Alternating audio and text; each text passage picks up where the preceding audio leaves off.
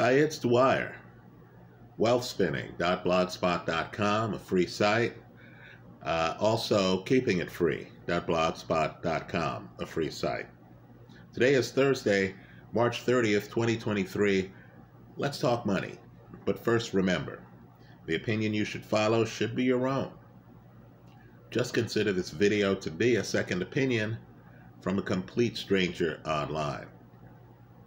Now, first, let me just point out that whatever you do, you need to think about the currency that you're doing it in, right? Because we are going to be in a time of, we'll call it market deflation relative to some means of exchange.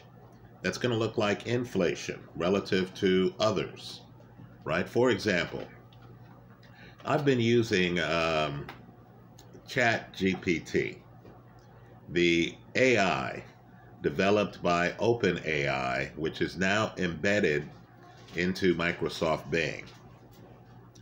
Let me just say it's a game changer. Years ago, I used to hire people to do research memos for me that now you can do on your own with just a few ChatGPT entries, right? This is going to be deflationary. In other words, a lot of employers are going to cut workers. They're going to save labor costs because now one person can literally do what several people used to do years ago. Right now, just understand that's the trend we live in. Prices might increase because fiat currencies are being debased.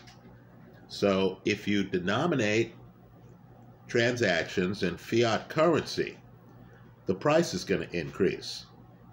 What I want people to do is to think about deflationary currencies, or in fact, not even currencies, deflationary money that involves limited supply means of exchanges, where you understand that the monetary base denominated in gold, silver, Bitcoin, Ethereum, which is now deflationary, right, are not going to increase. They're going to deflate.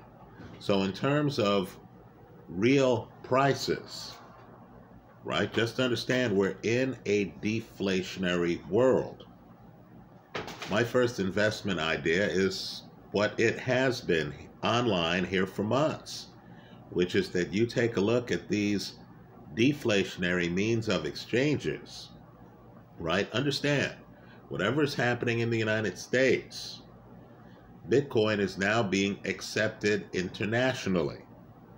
You'll notice Coinbase is having an argument with the SEC right now, and Coinbase has released some statements pointing out that the regulatory environment for cryptocurrency in the United States is far more restrictive than it is in other countries.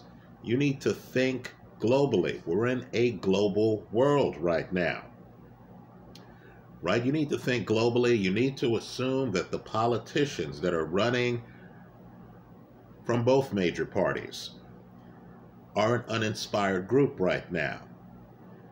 You need to be investing based on market conditions. So the first idea I have is the same idea I've had in past videos.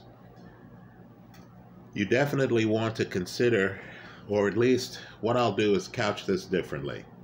What I'm doing, what I've done, is I've invested in gold, silver, Bitcoin, Ethereum, right? I believe all of them are going to jump in value.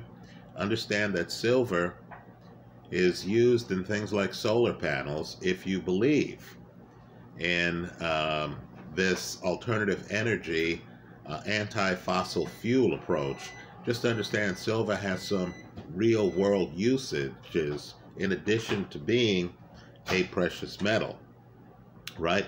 Let's shift gears a little bit too. The world's moving fast. We know that EVs are taking over, although there are going to be a lot of headwinds, right? The energy grid, quite frankly, isn't ready for an immediate switch over into EVs. Understand too, with EVs, a lot of people are going to feel like they don't know a lot about the new technology, and they're going to want the comfort of picking an EV from a brand they know, right? An internal combustion engine brand. We understand that in the United States, at least, Tesla has first mover status. But with that comes the premium of paying for first mover status. Also, we understand that consumer vehicles are just a small part of the market. You have an entire group of people who need to drive trucks in order to haul items. They're an integral part of the economy.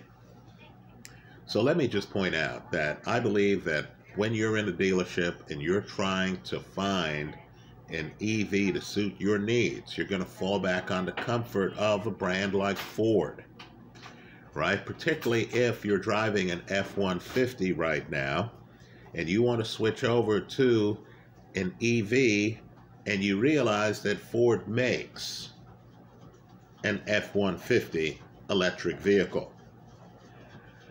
Let me also say too, following up on what I said earlier here, puts and calls, put options, call options are denominated right now in dollars, right? I'm just telling you they're going to be in this deflationary market where people are getting laid off, where some employers are laying off people by the thousands, where a company like Disney, a company like Google, a company like Microsoft literally are making announcements where they're laying off huge portions of their workforce, right? Meaningful portions, several percent of their workforce. In that deflationary environment, just understand fiat currency is likely to be inflationary, especially coming into the fall, a few months from now, when politicians are going to want to make sure that people can afford the energy needed to heat their homes, right? They're also going to realize at a time when countries like France have people out in the streets right now protesting the recent raise in the retirement age, right? The challenge to the French pension system at a time of increasing social unrest. These politicians are going to want to promise families that their kids won't freeze to death because of energy costs. So money's going to be printed. As I see it, natural gas, which right now is not doing well, is going to boom. In fact, the energy sector is going to boom. You want to look at the XLE, you want to look at the XOM. Let me also name an energy company here that has a relatively low relative strength index that I think has a lot of upside, and that's New Fortress Energy, right? I'm looking at New Fortress Energy. I haven't taken the plunge yet because I have several other ideas I'm pursuing, but let's just say as we get closer to the summer months, I intend to get into New Fortress Energy, right? At least that's my present intention. I would encourage people to give that a look. Let me also add to that, as you can imagine, in these tough times, as YouTube creators know here online, just looking at their revenue numbers, many are cutting their ad budgets, right? Advertisers are trying to cut back. They're cutting people, they're cutting ad dollars. So you want to look at entities that aren't completely dependent on advertising spending, right? Now, I believe that you have a nice source of income if you can find a company with, let's say, more than $1 billion worth of market cap that isn't completely reliant on ad spending, that, quite frankly, is somewhat oversold, right? you'd be surprised how much money is there because people are assuming that the stock market, which is denominated in dollars, right? Don't overlook the currency dilution part of the stock market pricing. The stock market's going to drop 20% in value, right? So as you can imagine, many people in the market want insurance, right? They want to make sure that if the price drops, they're able to get rid of a certain equity holding. So there's a market right now for selling put options. And of course, Sirius satellite radio has been extremely good to me in terms of selling put options. You're the party getting paid from the other party. The other party is buying the right to literally put the stock on you if the price drops below the strike price. In other words, you're guaranteeing that they'll be able to sell their equity holding at some price in the future. And by making that guarantee, you get the premium, right? Well, just to understand, Sirius satellite radio was actually oversold for a period of time. Sirius isn't your typical radio company. They don't just make money off advertisements. They make most of their money off subscriptions. Subscriptions are different than the ad model.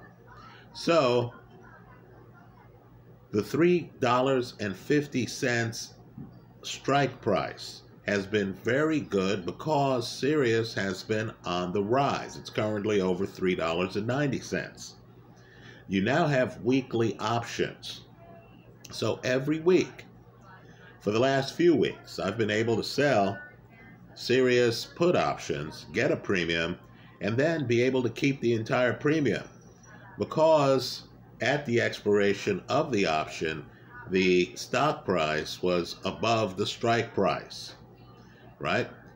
Now, make no mistake, put options and call options require a certain level of familiarity, right? I don't suggest that anyone get into put options and call options unless you have carefully studied the area and unless you have done some practice trades, some imaginary trades, right, with fake money or trades with small money that you could afford to lose. Just understand that Sirius satellite radio, because of the explosion in sports, for example, right? You want live content. You can't get that off podcasts. You want to listen to sports teams. Because of the explosion in sports, and we right now are at the tail end of March Madness, right? We're about to start the baseball season. Understand there's a built-in demand for an entity like Sirius, which has the intellectual property rights to broadcast Major League Baseball games, NCAA games, etc. Right? So just understand, if you're a put writer, in other words, the person selling the puts, right? If you're a put writer and you're looking for a stock that has some resilience in this time of high volatility, take a look at Sirius satellite radio, take a look at the $3.50 stock price. Understand, the weekly $3.50 strike price, weekly put options literally roll over every week. So you have to be comfortable risk-wise with the idea of having a stock option that's going to expire literally at the end of the week, right? Which could get tripped up by market paranoia, short-term volatility, and things of that nature. Let me also say, too, getting back to my EV theme, and EV stands for electric vehicle.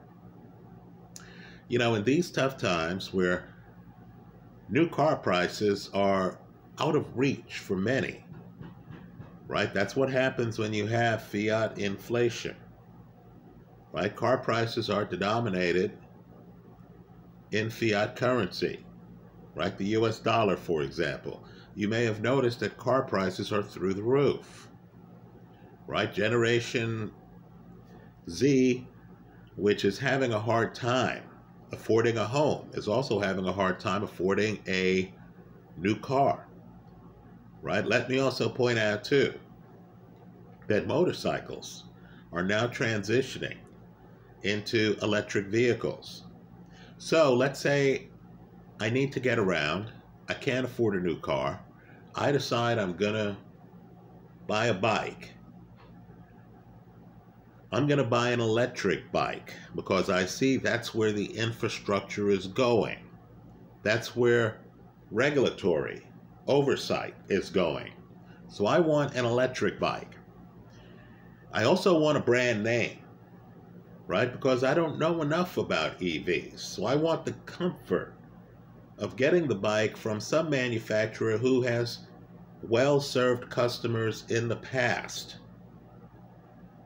right? Whose past products, internal combustion engine products, have connoted excellence, right? That's where Harley Davidson comes in, right? The stock is HOG, right? Sirius Satellite Radio, by the way, that is SIRI, right? Harley Davidson, the symbol is HOG for hog, right? Just understand Harley Davidson has a reasonable relative strength index with regard to pricing. They have an excellent brand, and of course, they're now transitioning into electric motorcycles, right?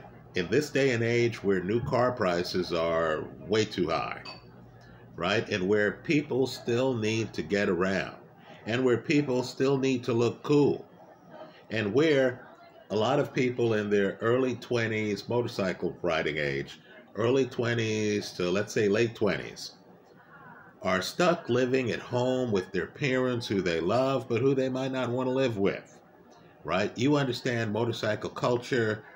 You understand that there are motorcycle clubs. There's the clubhouse where people hang out. I believe the increasing economic uncertainty is going to lead itself to a return to more of a motorcycle-friendly environment. I believe Harley Davidson is perfectly positioned for that, right? So, let me also point out too, when you're dealing with call options and put options that are denominated in dollars, if you, like me, believe that there's going to be inflation among fiat currencies, and understand there's no inflation if you denominate things in Bitcoin, right? Bitcoin has a set maximum money supply, right? Gold, sure, they do find and mine new gold, but you understand that's marginal. The increase in the gold supply is going to pale in comparison to the increase in the fiat currency supply, especially when people are financially pinched and politicians want their vote and want to debase the currency so short term they can afford things that they really can't afford long term. Right? So just understand, I believe right now you're getting extra value on long-term call options. What do I mean? I'm talking about call options that expire more than 2 years from now. It's 2023, it's March 2023 as I make this video. I'm talking about call options that expire in the summer of 2025 or late 2025. So, let's return to Ford. Just understand, I believe that EVs have the potential for explosive growth, right? The price premium is coming out of EVs. People have figured out that EVs are cheaper to maintain than internal combustion engine cars. You have a whole group of people out there who are mesmerized when they're on the road next to an EV and they realize that EVs hardly make any noise. You have another group out there concerned about the environment. And they love the idea that you don't have the kind of exhaust fumes and pollution with an EV that you have with an internal combustion engine car. Now, if you, like me, believe that EVs are exploding, And if you, like me, believe that many people will want the comfort of established brand names, and if you, like me, believe that Ford is very well positioned, both in terms of name recognition, right distribution network, a crowd that already believes in Ford trucks.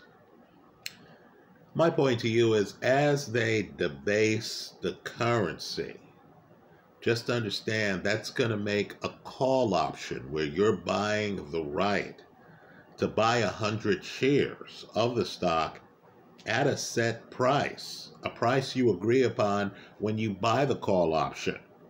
Well, if you believe that there's inflation in the system, that, eggs cost X today, in 2 years they might cost 1.5X, if not higher, then understand that built-in inflation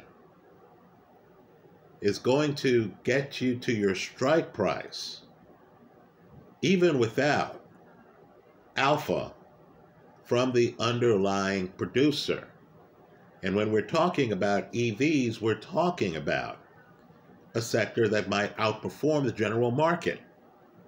So, Ford, I believe right now, the December 2025 expiration for call options is cheaply priced.